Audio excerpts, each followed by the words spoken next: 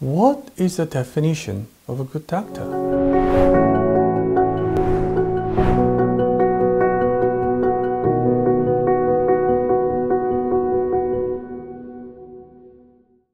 Nice to meet you again. Nice to meet you as always. It's been a while since I saw you from in Germany, right? Yeah. Right before the Corona pandemic. Yeah, exactly right before it, yeah. All right. Could you please introduce yourself? My name is Ahmed Ragheb. I am assistant professor of urology based in Egypt.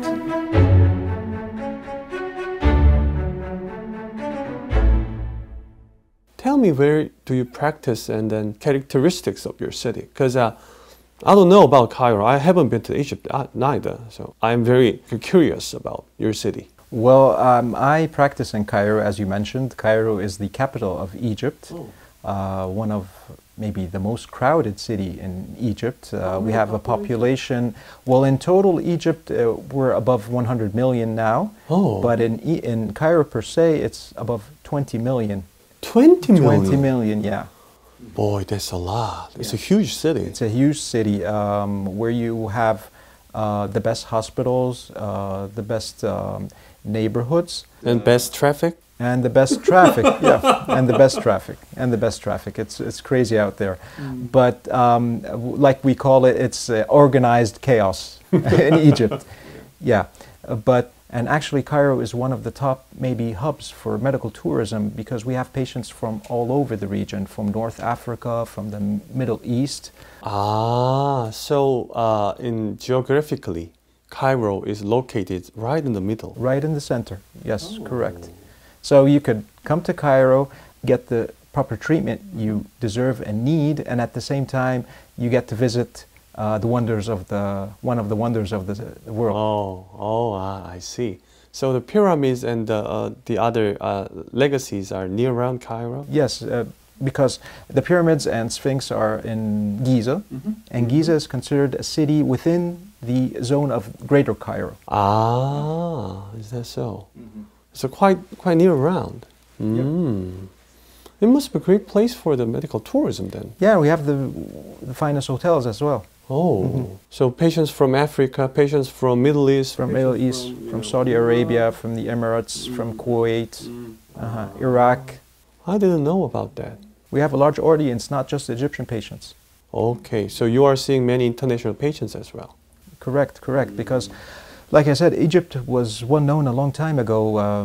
My education, my university education was in Cairo University, at Qasr al-Aini Faculty of Medicine, which is considered the most prestigious and oldest school of medicine among the region, the whole region.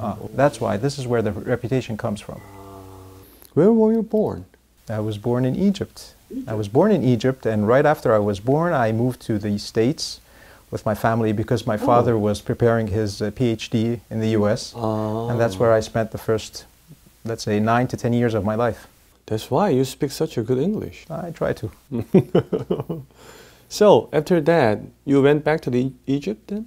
Yeah. I spent my elementary school years, I was in Anastasia Elementary School in Long Branch, New Jersey, where I was fortunate to be in the gifted class over there, and I even graduated as a valedictorian. Wow. And I remember at the time I was the one that gave the valedictorian speech to the mayor at the time. Oh boy. Yeah, and then we went back to Egypt when my father finished his mission, and I entered the Misr language schools, which was one of the renowned language schools at the time, and we had the best teachers, whom I'm grateful for. You had your elementary school in US and went back to Egypt and studied afterwards? For middle and high school, correct, and university. So you must be called as a gifted child. How do you, choose your university when you're in high school? I was passionate about science ever since I was in school. Whenever I were to be asked, what would you want to be, I would say a scientist. But then, moving on through the end of our years, I became deviated towards biology, and that's when I wished to be a doctor at the time.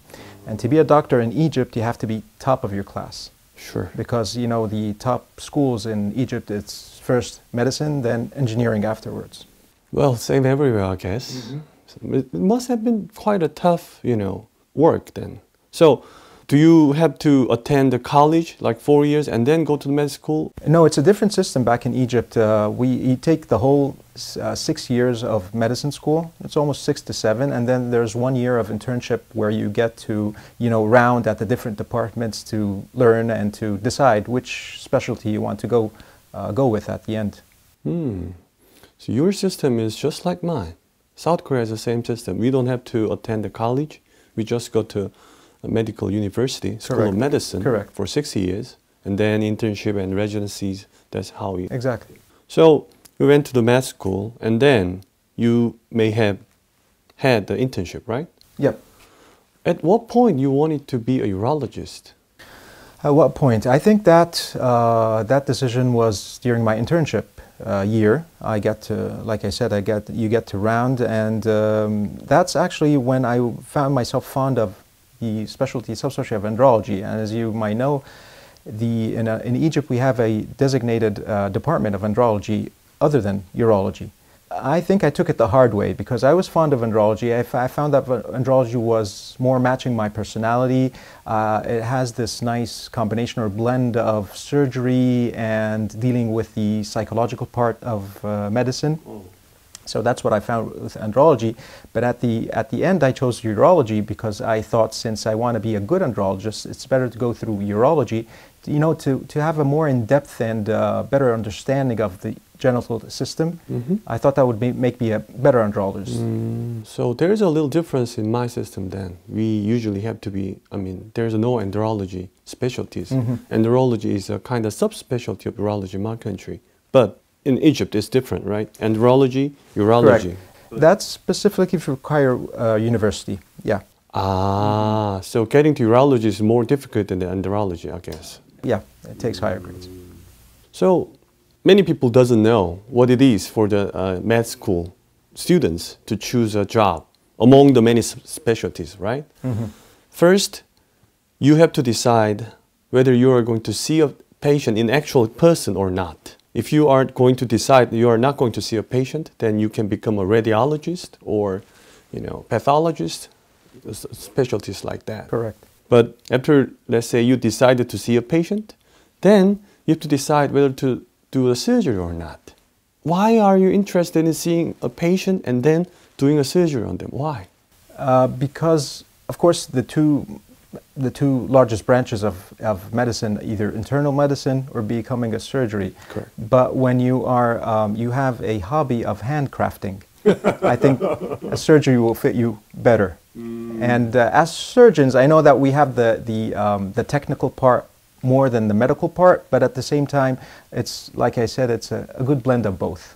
Without a brain, you are just a technician. But medicine doesn't work. Medicine do not work that way. What I have seen so far, Ahmed, traveling several countries, is that still there's a strong social stigma. They try to ostracize those who try to do sexual medicine. Even so, why did you want to be an andrologist? Well, it started, like I said, the combination of surgery and mental health, and that was my second favorite subject in medicine school. And at the same time, I realized there is an increase of awareness nowadays among men, among couples. They're now seeking more treatment, and I think that it's a very fertile subspecialty. You're seeing innovations day after day. So yeah, that's why I said I must go for it. Because as you know, many urologists they are going after the robotic surgery, like a robotic prostatectomy. The fancy robot surgeries out there.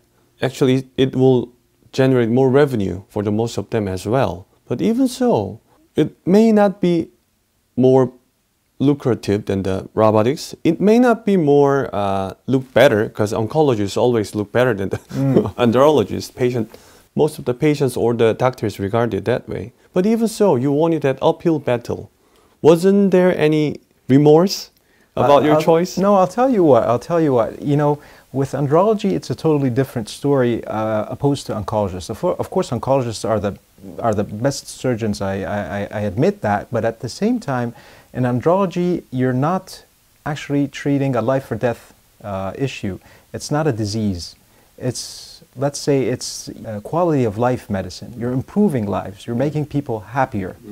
You're making couples happier. So you get to not even treat one person, you treat two at a time.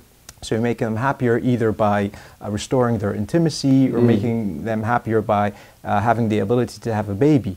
So that was the most appealing part of it.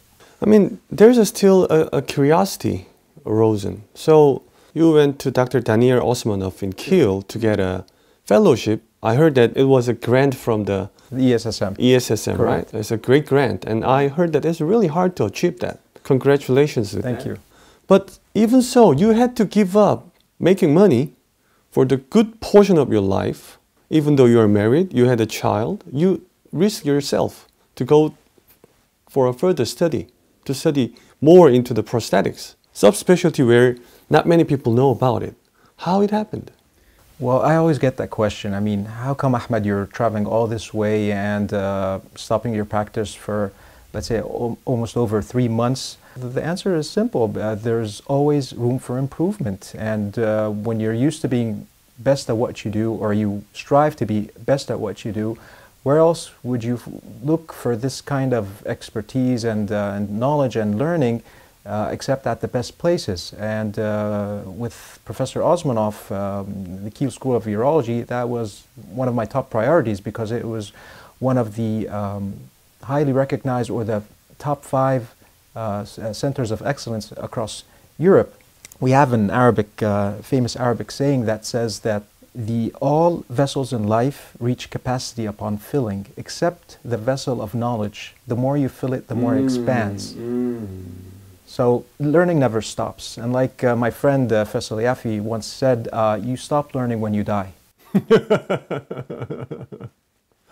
I think that's quite true for the doctors. But even so how many years in Egypt do you have to spend to be a urologist? Yeah, it's a long journey. First of all, you go through your residency. At my time, it was only for 3 to 4 years. Nowadays, it's 5 years.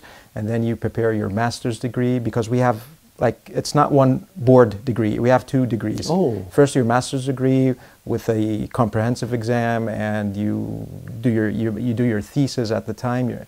And my thesis was, of course, concerning andrology. And then afterwards, in 2 to 5 years' time, you go through your PhD part and the doctorate degree. That's another comprehensive exam. And then you could call yourself a consultant, or in my case, since I'm an academic, a lecturer or assistant professor. In total, it takes you about maybe 10 years after school, at least. Including school, then it becomes 16 years. 17 years. 17 years. That's a long way. But to be honest with you, usually many doctors who spend 17 years of their life for dedicate just to study this field, I mean, many of them just give up. They think that I'm fed up with the study. I think I know everything. They stop learning. Usually, they stay that way. I'm not judging. I think they are doing a great job with their own surgeries, but you didn't. Why? You wanted to excel then? No, I'm trying my best to be good at what I do. You must always remember that you take the responsibility of patients or people's, let's say, future and happiness, and they trust you blindly. So it's a big responsibility, so you have to always be up to date, provide the best service ever. And like I said, it's a continuous process. You never stop learning, and you want to always refine to provide the best service. It's our responsibility that we chose from the beginning.